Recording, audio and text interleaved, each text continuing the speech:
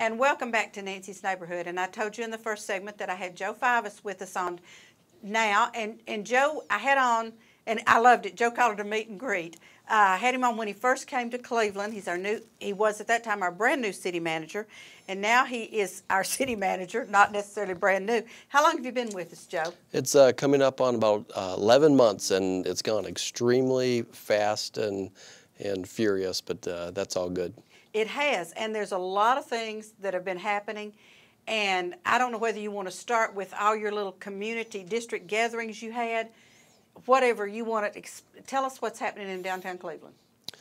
Well, overall, we came to, name the city manager and started talking to a number of community residents, and I think that there was a need to get more input from the community. So, they're all of our bosses, and we need to, any input is welcome. And so we went and tried to develop a process that we can get that community input. We did it in two ways. First one was we did a number of community meetings that we went, and council members were there, and we did it in their districts, and staff were there, and we got to address and have a dialogue with all the community residents, and it was very successful, very well received, and we couldn't be happier with the turnout. But we also, part of that is that we went and are doing a community survey, and we hope to have about 500 people fill out the survey, which would have been a good number. Right. But we went through and we got over 1,000 people. Oh, wow. Yeah. So we have all that data, and we've taken, all of that information, and we tried to say, what are the community's priorities, and looked at some of the city council priorities, and we're very blessed to come out with, the priorities that the community had in the community meetings, the survey, and what the city council was already doing, all seem to have some level of alignment, which has been very helpful. That's extremely good. Yes, it is. So now that you've done that, what is the next step? Well, the next step is to two things. Is first of all to figure out what is the plan and what are the things that you want to do. Meaning, the survey results really pointed towards three things that were important among others. But first of all was public safety, traffic congestion, yes. As we all know, and as far as projects, working on the downtown, the revitalization there. And so what we've done is we're trying to put that package together and come up with something, and we've presented that to the city council. From a traffic management standpoint, we're doing a number of intersections that are congested, pending approval with the city council, of course. I don't make that decision. But we would do, Mouse Creek and Paul Huff. We would do Peerless intersection at Paul Huff right there by the Publix. Yes. There's backups there. We would widen those out, have more turn lanes so people can get in and out. Also, Peerless at 25th Street is another project that has some congestion. So those are three projects. Council also wanted to add money in for are looking for ways. Right now, the roads in Cleveland are in good shape, but we're only paving roads every. If we paved your road out in front of your home now, it would, on average, be about 27 and a half years before we would be able to repave that. And the council has bought in and wants to move that as close to 20 years as possible, that when it gets to 20 years that we'll have the resources. So from an infrastructure standpoint, the city council has been very interested in investing in that. Secondly, from a public safety perspective, the city council has already been very invested in looking at hiring some additional frontline police officers, improve and build on our capacity and service in all areas of the community. We're looking at building a new fire station out towards the exit 20 area, and then house that. We're building a fire training center, buying some equipment for our public safety folks, doing some really wonderful things.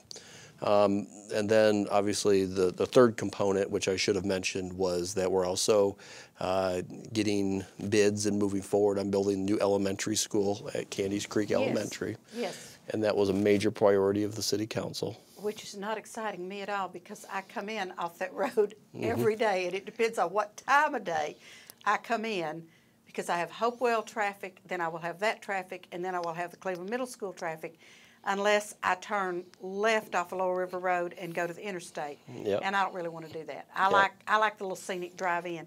Let me go back to the traffic congestion a minute. Sure. I didn't realize, one day I was doing Peerless going out to Paul Huff, and you have the school traffic coming out onto Peerless right there, where there's a lane for you to get over here to turn onto Paul Huff, and it was crazy. Yeah. Oh, yeah. No question about it. And it was kind of like nobody knew, me included, knew exactly where I was supposed to go. I knew I wanted to turn left onto Paul Huff to go on out to Georgetown, but it was like everybody else was kind of, so yes, that is a congested part right there. Yeah, and we're looking to proactively address some of those issues, because that's what the residents have asked for, So when you go, you have education taken care of, you have some traffic congestion, doing investment in public safety. Then the fourth one is the downtown revitalization. Right. And we're really, I think, building some good capacity and good energy down in that area. A lot of the homeowners in that area, a lot of the business owners are excited of what could possibly come in the future. Do you want to talk about the First Friday festivals? Or Sure. Okay, go ahead, lead on with that one then. Well, I think it's we have some events coming up, which are the First Fridays.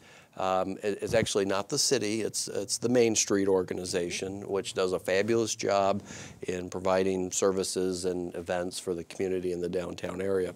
But the first Friday of June, July, and August, they're going to have events, and they're being sponsored by an area business, and being able to do some music and some art, and I think it's going to be a wonderful opportunity. I think so too, and I know a lot of people, because I'm on the Allied Arts Council, and I know a lot of people were real disappointed that Evening Shade didn't continue. We moved it from Johnston Park out to the Greenway, and that didn't work, and so we just decided not to do it anymore. But now this will be bringing it back downtown. It'll be at the plaza, the Courthouse Plaza. That's correct. And so I think that's going to be good. I think it's from 6 to 9 or something like that. There'll be live music. Yep. There'll be bouncy houses. There'll be all kinds of things. So they'll get people back downtown again for an event once a month. Yep. And that's really, we think that it's good to re-invite people to the downtown area. Main Street Director Sharon and myself and the Main Street Board have always, looked at opportunities that maybe there's people out there that haven't had opportunities to go downtown, and that's what we're trying to capitalize on. We really want to build on have I think we all know we have a great downtown. Yes. So, but I also think that a lot of people that may be underperforming a little bit Closes is that at 7 o'clock or something. it closes, and a lot of downtowns that are successful, and you can name a number of communities that they're open, they're vibrant, they have a lot of people living down there. The more people you have, it makes it safer, and we're really working towards coming up with an environment and an action plan and how to get there in the downtown area. And I think that's great. I know Cafe Roma stays open past 5 or 6, but most of our restaurants downtown are closed at 5. And so for people to come downtown, unless they're coming to Cafe Roma, then I'm not sure where they're going. You know, and the Bald Headed Bistro they're open in the evenings, but we need a reason for them to come downtown. And I know with this first Friday festivals, that might help some of the restaurants to stay open, knowing people are going to be down there and they're going to want to eat, and also for people to come down and see what we have to offer downtown. Yep. Yes. You know, and that's where we want to be in the future. I believe is to that every Wednesday, that when people look at the newspaper, or Thursday, first thing they do is they open that up and they say, what's going on in downtown? And that we have something going on every week, you know, that we have some type of entertainment area where we can have music and festivals and farmers market, and we're really trying to solicit community input and trying to, it's really exciting. We have a number of new potential developments that are out there simmering, and yes, and it's just really we can really feel some energy starting to boil up. Of course, this one of my things that I would love to see Cleveland do is to have a convention center or some kind of large building, so that we're not having high school graduations out on football fields, which that's fine, but you know, someplace large enough for us to accommodate 1,000 people. Yeah, yeah. And so now I'm not going to put you on the spot, but I'm just going to say, I know that there's some talk about the Maytag property downtown. Yeah. So I think there's some things that may be happening, and I'll get you back on and we'll talk about that when you've got something to really talk about on that. But that's, what, 19 acres or something? How many acres is it? It's 90 acres. 90 acres. It's 90 acres, and I don't mind being put on the spot. Okay. That's why I'm here, to be put Good. on the spot. Let me put you on the spot. What do you want to tell us about that property? Well, you know, it's 90 acres. It was a part of the vibrancy of the past. You know, it was the major job provider. A lot of people that work there live in those neighborhoods. It's really the part of the really core history and fabric of who we are. And obviously, we were blessed to be able to have them stay in the community and move to a new facility. Yes. But it's left it's an opportunity there to, well, what's the future hold for that property? And you know, there's going to be dialogues with our friends at Whirlpool. You know, I think they're committed to working with us to come up with a plan that works for them and works for us. They have a number of examples that they've been successful. But when you think about, you know, the neighborhoods around there and having 90 acres, which, you know, add some new housing, add some more commercial, add some recreational type facilities. Give me a convention center. You know, we'll invite you to the meeting, and you can make that pitch. But that's the kind of thinking that we need. Is I think that everything is on the table, and everyone should be really excited about what lies ahead. Is because it's not often that right in your core downtown area that you have a blank canvas, and you get to do that. Now, we have to give the city council an awful lot of credit because I think they have a very good understanding of some of the things that need to happen. They're getting ready to have resources and funding available to partner. You know, we don't want it to be that this is a city project, but we want to be there to help partner with people in the private sector, nonprofits, foundations, other business investors, and we just think that we've come a long way, and the council deserves a lot of credit for leading the charge on a lot of that. Kathy was just on before you, and we talked about the public-private working together on things like this, because you can't do it by yourself. You're going to have to have some cooperation, and I'm so glad that we're doing that. I wanted to mention real quickly, I don't drive around in town very often, but one day I was going out to a friend's house, and I had to go by Mayfield School at 3 o'clock. That was not a smart move on my part. I don't realize, and since my child is no longer in school, I just don't realize the congestion we have at our schools. Yeah. And of course, a lot of times I leave the shop and go out Ocoee Street by Ocoee Middle. And so I see where that's in your priorities on the traffic situations, because and all of our busy situations seem to be around our schools.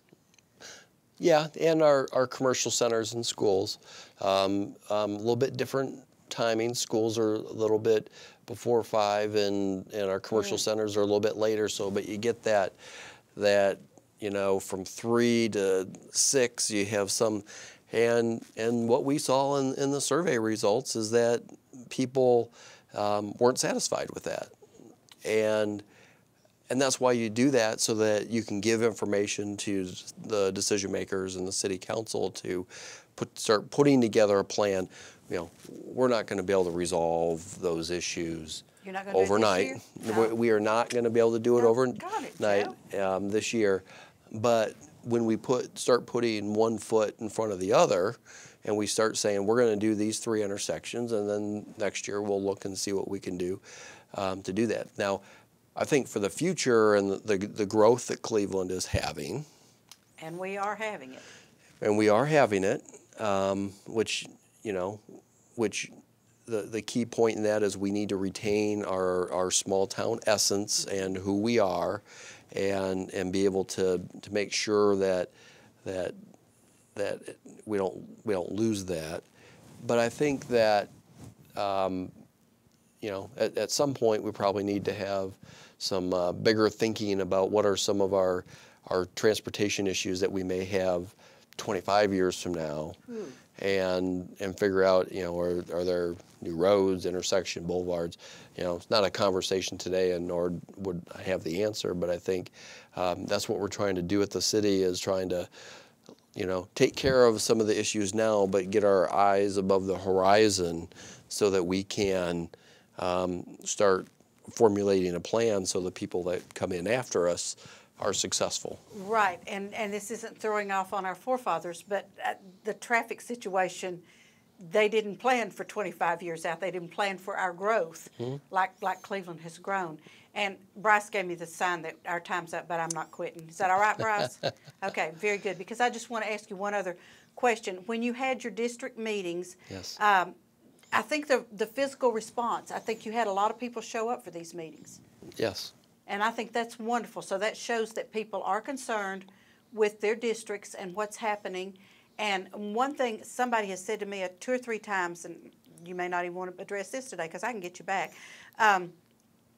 about recycling. We used to have the recycling situations, and we don't do that anymore. So is that on our horizon? Well, we have a solid waste contract with Waste Connections. We bid that out every 5 years. I think the contract comes up a couple years from now, and I think that's probably the time to have that conversation. Oh, yes. So because that's the contract and the deal we have with them. Now, I'll tell you that we asked a question in the survey about, would you like to have curbside recycling? And the answer, about 85% of residents said yes. I kind of felt that, because some of the people that are saying things to me are people who are new moving into our community. And the first thing they said to me was, I said, how do you like everything? Well, where we came from, we had a bin for glass and a bin for cardboard, and I'm thinking, okay, I think that's wonderful that you came from a place like that. So, and I think at one time we had something similar to that. We did have recycling. Okay. And that different times, and may have been during the recession, and I haven't really went back and looked at it, but it's a budgetary issue that when we come to that point, it's an additional service and may cost a little bit additional, but we're not there this year trying to resolve that issue because we have a contract. Joe, thank you so much for being on with me. And like I say, Bryce has already said we ran over, but I don't care. And it was wonderful having you on. And I'll try. I won't wait 11 months to have you on, but I will try to get you back on as I see you know, I love to read the banner, and as I see things that are progressing, I'll ask you to come back on and update us on those things that are progressing. So thank you so much for being on. This is Joe Fivas. He's our city manager, and if you have any questions, call Joe. Yeah, and just to add on to that, if there's anyone in the community or yourself that wants an update or any information, I have an open door. Call me, contact me. Happy to do whatever needs to be done. Thank you, Joe. I appreciate it. Folks, don't go away, because I'm going to be right back with some events that are coming up that you might want to know about. So watch our commercials, support our sponsors, and we'll be right back.